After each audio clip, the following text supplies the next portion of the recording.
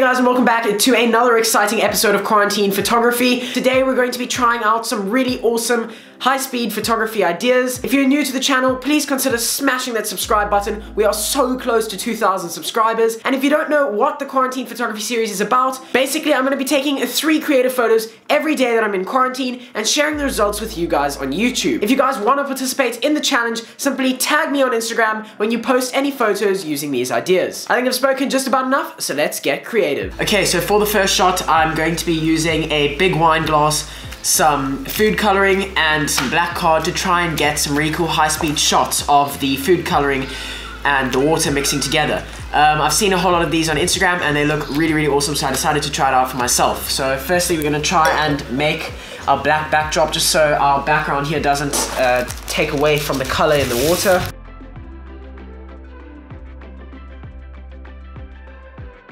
Okay, so that looks pretty good. I'm gonna fill up the glass with water, and then I'm going to be trying out some red and some blue food coloring, trying to mix them together, do them on their own, see what I can create with this, and maybe even try mixing them with a spoon, get some interesting looking patterns and stuff in the water.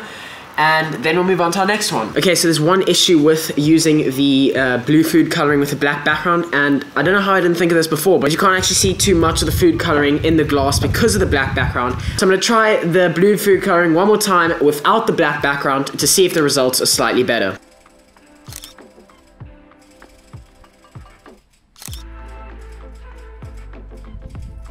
Okay, so just before I started taking that last set of photos, I actually found this whiteboard, which I think was going to work better. I'm not too sure about the blue. I'm going to try the red food coloring now and see if we can get some better results.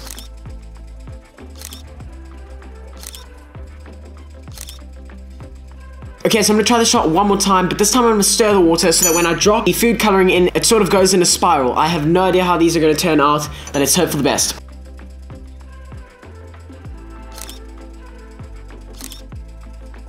Okay, so we've just finished with the ink shot. We're gonna head over to the other side of the garden to start doing the next shot.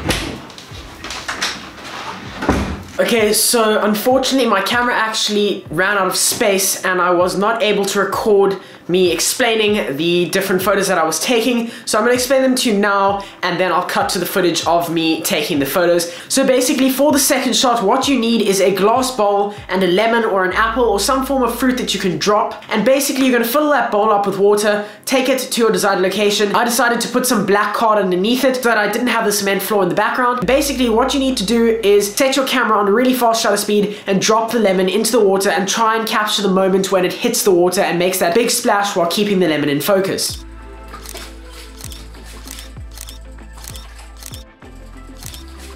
And now it's time to move on to the third and final shot. For this shot, you're going to need a wine glass, preferably one smaller than the one we used earlier in the video. So basically you're gonna fill this glass to the top with water, and again you're gonna set your camera to a very fast shutter speed. Basically what you're gonna try and do is spill the water out of the glass in a circular motion to try and capture some really cool patterns in the water.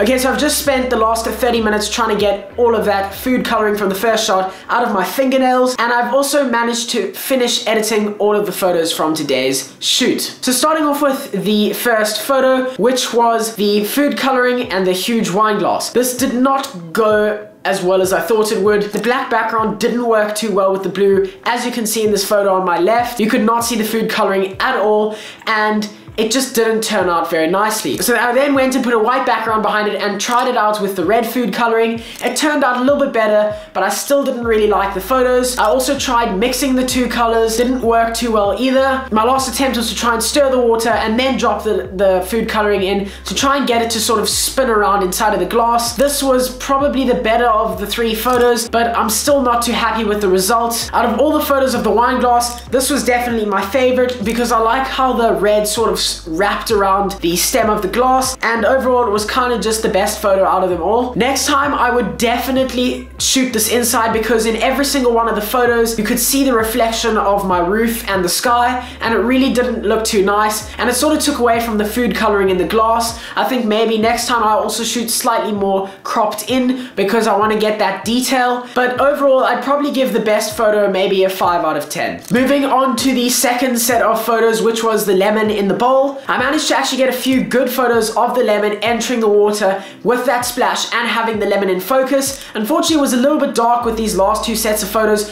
so I had to drop my shutter speed in order to avoid getting noise from upping my ISO. So some of these shots may have a few bits where the water is not actually tack sharp, but for the most part it's pretty good. So my best shot was definitely this one up on my left. I love how the lemon is center frame and the water sort of comes up right to the top of the lens, kind of almost in a circle as well. This actually was the first of the shots. The blackboard underneath was not wet, so it actually turned out really nicely. The lemon was nice and yellow, and overall I'd probably give this photo an 8 out of 10. I think this was one of the more successful photos of the day. I also tried a few side-on shots which turned out pretty cool. I particularly like this one up on my left just because of how the water sort of bubbles off of the lemon, and the splash also looks pretty cool. Moving on to the third and final set of photos, which was the wine glass in the hand, where I tried to spill it out and get some pretty cool patterns. Now I must say this was really interesting. I got a few pretty cool looking ones where the spray was pretty cool and the water was tack sharp. The sun had also just set, so the sky was pretty nice. But I actually have two favorites for this shot, and I'll show you why right now. This one is my favorite because of how interesting the water was. So for this shot, if you zoom into the water, you can actually see some sort of face. I know it's really weird. For me, I can see sort of a little face there with black hair on it. Yeah, and the water just looks pretty cool for that photo. I also like how it came out of the glass, and overall I'd probably give that photo maybe a 7.5, 8 out of 10. But my favorite photo from the set was definitely this one. I absolutely love how the water came out of the glass. I love how it twisted around completely and was completely flat and smooth.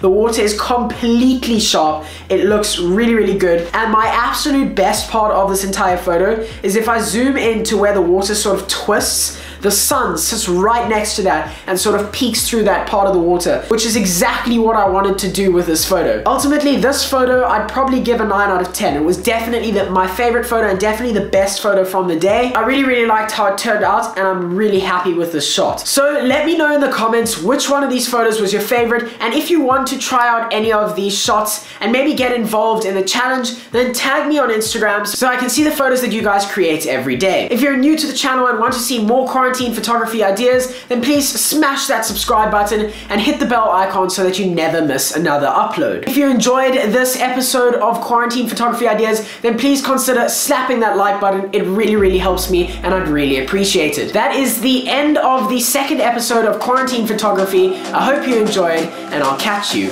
in the next one.